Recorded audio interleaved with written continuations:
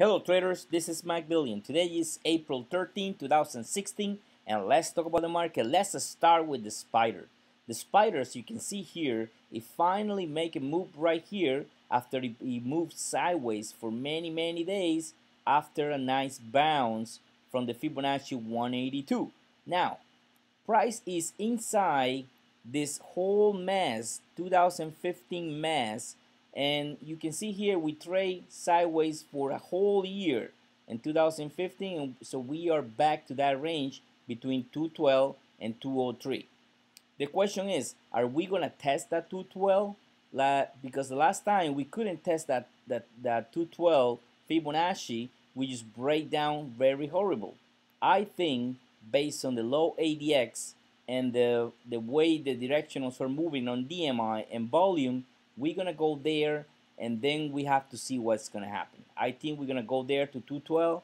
I'm thinking about getting long on the spider. Today I start two new positions. I was not trading for a whole month and a half.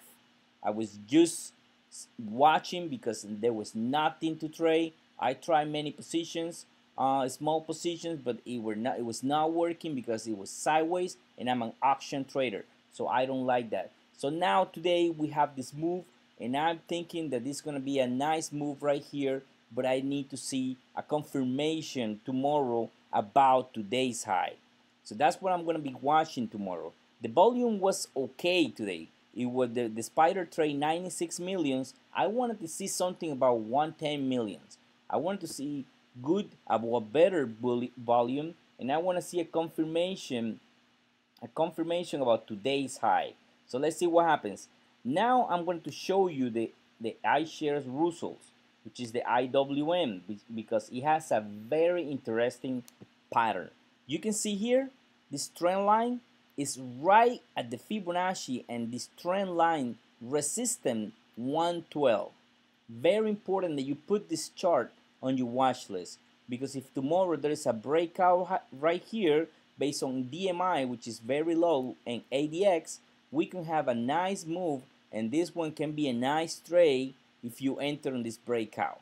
So today you can see here price breakout the Fibonacci 112, but it needs confirmation, and I want price to take out this resistance. So let's see what happens tomorrow. I think we're gonna go up from here, but we can also fail and move down very nasty.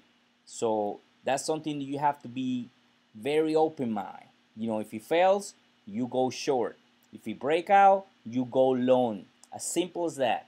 Now let's talk about another one. Let's talk about Apple. Apple had a nice price action here, and I'm gonna show you some of my watch list. I just watching because I wanted to enter Apple. It has the same pattern as the IWM, but this one break out today, and it break out with good volume. It was 33 millions. It usually trade between 30 millions to 35 millions, which is that's what I wanted to see, a good volume. And ADX is high, and meaning there is a lot of good money buying Apple right here. So your entry tomorrow should be about today's high, 112.34. If it confirms the breakout, this thing is going to move very nicely. There is some resistance at 114.55, but this thing can move very nicely from here. Report is coming. It's going to be in April 25th. So that's going to be 12 days from here, or 2 weeks from here. So we might get a nice run from here, probably to 120 or 125. So let's see what happens if tomorrow confirms.